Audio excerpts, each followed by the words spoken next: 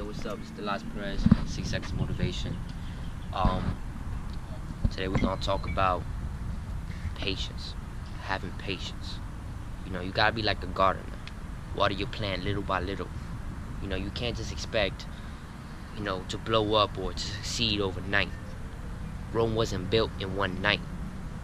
The journey is gonna have lows. It's gonna have highs, ups and downs. There's gonna be times where you feel like it's going fast, where you feel like you're improving, and there's gonna be times where you feel like it's going slow, you're not going nowhere, or you're staying the same.